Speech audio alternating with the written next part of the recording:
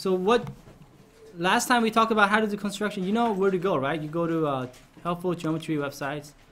Go up here and click constructions. Okay, and when you do, this will pop up. And so go down to triangles, centers, and circles. First thing we're going to do is this here. We're going to click the very last one. What we're going to do is, if you have a triangle, okay, we're going to put a circle around this triangle. So we're going to put a triangle inside a circle. And that's going to be construction number 8, number 10, if you're following along, okay, from the book. But the number doesn't really, it's not the important part. What's important is that you know how to do this construction. What we're going to do is we're going to put a circle, okay, so that the triangle fits right inside a circle. In other words, 3 of these vertices will hit the triangle once. Does that make sense? You will have a circle so that when you draw a circle, the vertices ABC will hit the circle, right? And you will put a circle around this. So let's take a look at how we do this, okay? We're going to put a circle inside this triangle, okay? So, thank you. So first, turns out what you need to do is you need to find the center of the circle that you're going to draw, right? Because once you find the center, you're done. Because all you have to do is, if you know where the center of the circle is, what would the radius be? Okay, how about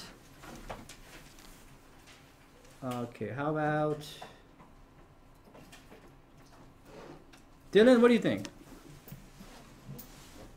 Sorry? Okay, so if I know where the center is, right? Well, let me show you how to find the center then. And then maybe I'll ask that question in a minute.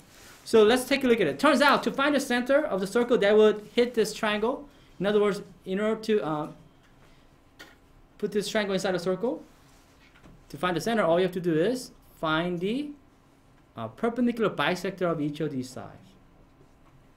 Okay. And when you draw a perpendicular bisector of each of the sides, those perpendicular bisector would hit at one point.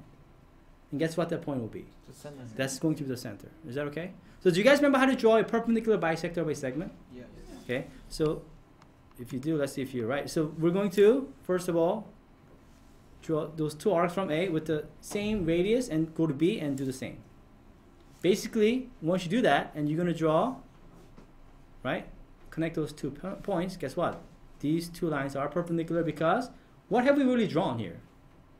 What kind of, okay, from A to this intersection to B and B to this intersection here? Rhombus. It's a rhombus. And what do you guys know about the diagonals of a rhombus? They're perpendicular, and there's your perpendicular segment.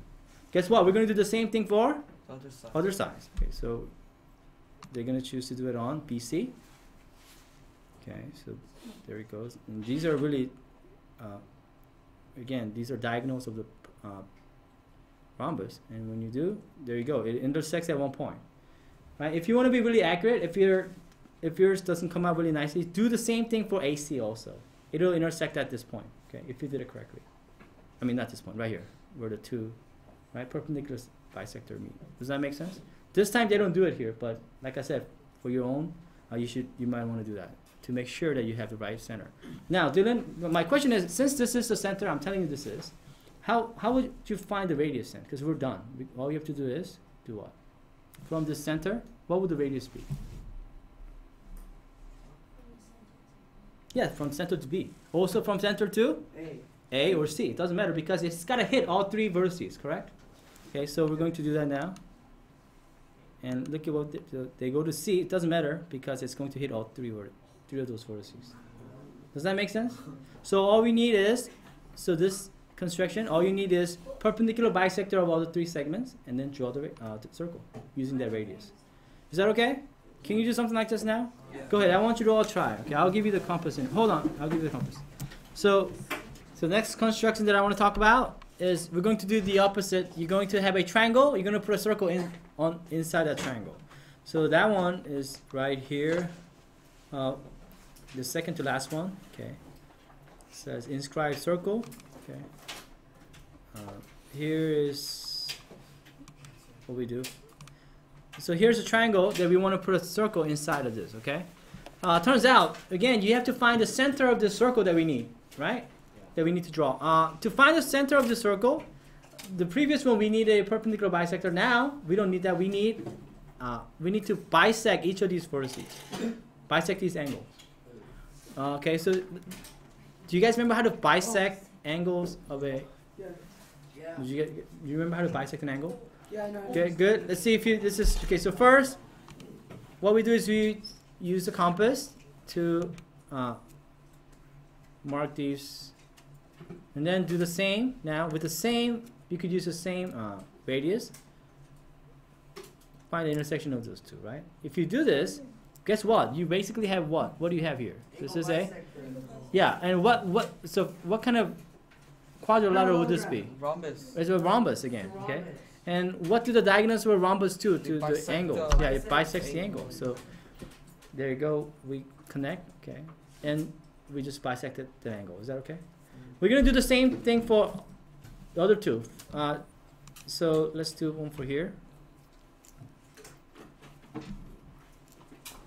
Basically, you're drawing a rhombus, aren't you? Because all four sides have congruent length. And connect. It's going to intersect that point. Now, if you want to be more accurate as before, you do the same thing for this third side. It will connect right. It will intersect that right at that point. Is that okay? They're not going to do this. Now, this construction requires one more step than the previous one. Because last one we found the perpendicular bisector of each of the sides and found the center, right? And we were able to draw a circle around that triangle. Now, this is kind of opposite. We have to put a circle inside this triangle. We need one more information. Just knowing the center doesn't really help us too much. What else do we need in this case? Two people see it? I want you to discuss with the group. What else do we need in this case? What did your group come up with? How about Kristen? What did your group come up with? We need to find the radius of this circle, right? Because right now, we have the center. Right? That's where the two angle bisectors meet. But we need to find the radius of this circle, right? So that it hits each of these sides how many times? Once. So guess what? Each of these sides of the triangle are the tangent to this circle, correct? Yeah. Right? Because it's going to hit exactly once, right? To find the radius, turns out, if you think about it, from the center to each of these sides, if it hits it exactly once, it must be the... What kind of segment? It's got to be the Tangent. Radius. Yeah. Okay, think about this. What would the radius be? Where would the radius be if it's going to hit each of these sides once? Yes, sir. We need one perpendicular. Yeah, it's gonna be. It has to be a perpendicular segment from the center to each of the sides. Does that make sense? Yeah. Because if it has to hit exactly once, remember that's the distance from point to a line, right? If it's gonna hit it exactly once. Right? That's the shortest distance, right, from this point to the side. So do you guys remember how to draw a perpendicular segment from a point outside a line? Yeah. Yeah. We basically draw again a... Construction line. No, it is just simply, that's the center. You just simply draw a rhombus again. From here, right? This will be the two sides of the rhombus, and you go up here, right? And construct a rhombus, and guess what? Once you connect these, you're going to have a perpendicular... Yeah, and I see what you mean by construction number 9. That's what we did, right? Okay, so that is the perpendicular segment from the center to the one of the side. Now, if you want to be more accurate, that radius should be the same on the other side, right? The other two sides. Okay, if you want to be accurate, try those two. Okay, but that's the center. Now, all you have to do is grab your compass. That's the radius, and draw a circle. It'll hit each of the sides exactly once, and you have a circle inside a triangle. Does that make sense? Yeah. Does that make sense? Okay, go ahead. Everybody try now. Okay.